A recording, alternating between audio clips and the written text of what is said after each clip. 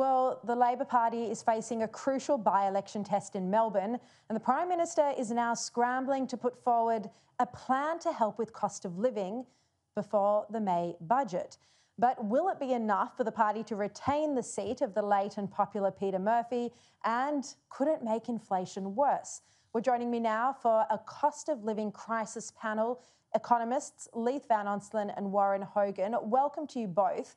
Leith, are you worried that if there is a major cost of living package now, it could undermine the absolute priority of fighting inflation? Yeah, look, Sharri, the government's got to be really careful that it doesn't stoke inflation here.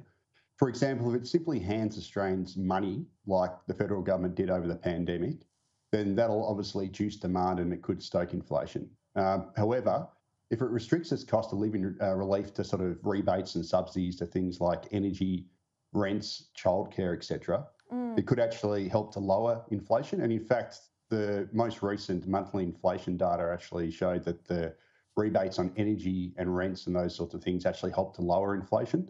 So it all depends on how the package is structured. You know, it's interesting, Warren, that we keep hearing from Labor sources, there's a lot of reports in the media that the Anthony Albanese government isn't committed to these stage 3 tax cuts that they promised before the election. Just last week on television, Anthony Albanese wouldn't promise that they will flow through. I mean, those tax cuts kick in at $45,000. They're to help with bracket creep. But again, do you think that the government is preparing to come out and mount the case that they will contribute to inflation? Yeah, well, I think that's the real risk now. If you go back just 6 months, I think most people were thinking the economy would be quite weak by the middle of this year and that the tax cuts could actually be helpful.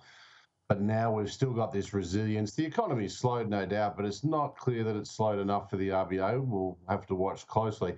But there's no doubt that the inflation side of the inflationary impacts of the tax cuts will be a worry.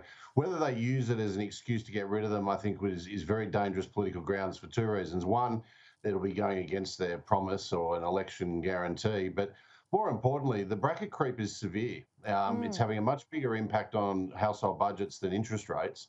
And of course, this is genuine reform. It's just one part of a bigger tax package. And this is the real reform, simplifying the income tax scales.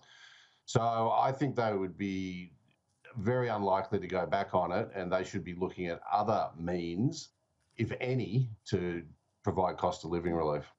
I don't want to be too cynical, but Leith, it also helps them with their budget position. You know, having more tax revenue, failing to address bracket creep is what's partly giving the government a healthy surplus. Oh, absolutely. And in fact, the data shows that Australians are paying a record share of their income and income taxes. So Australia's, like Warren said, Australia's tax system is ridiculously reliant on, taxes on productive effort, namely, particularly personal income taxes. And it really needs to be shifted and broadened to other areas that are more efficient and also to take the strain off, productive effort. Look, the government's also now ramping up a war against the supermarket giants. We're starting to see that they're looking at having the ACCC launch a price inquiry into price gouging, Woolworths, Coles being the main targets. I mean, it's not that this inquiry wouldn't be worthwhile. We all feel that we're paying far too much when we go to the supermarket.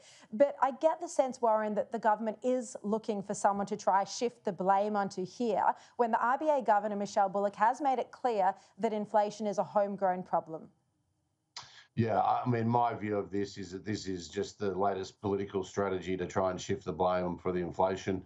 The evidence is for price gouging is very weak. In fact, prior to the pandemic, the real issue was that the supermarkets were using their market power to squeeze suppliers, and that risked our domestic manufacturing, food manufacturing base. I did a big report on this for the Food and Grocery Council, and from what I can tell so far, the evidence for price gouging of consumers is pretty weak. So I think this is all about the political sort of blame game and trying to shift it away from basically the fact that we're still running too easy a fiscal policy, and if we do end up having more rate hikes, that's going to be what the blame is for having higher interest rates. And I mean, the question that remains is, why is inflation in Australia still so much higher than most other parts of the world? I mean, that is one set of facts that the government can't walk away from. Yeah, look, Warren might disagree with me on this one, but one of the reasons is that we're running an absolutely extreme immigration policy that's pumping demand, especially we're seeing that mostly with housing inflation. So, for example, our rents are soaring. Rents are about 6% of the CPI basket. It's also filtering on to other areas, like it's pushing up demand for new homes and helping to push up new home costs. Housing alone in total takes up about a quarter of the CPI basket. So one of the reasons why Australia's got higher inflation is that we're running a very, very high population growth policy, and basically demand's growing. The demand side of the economy through population growth is growing faster than the supply side. All right, thank you both so much for your time. Really appreciate it. Cost of living is the most important issue this year, one of many.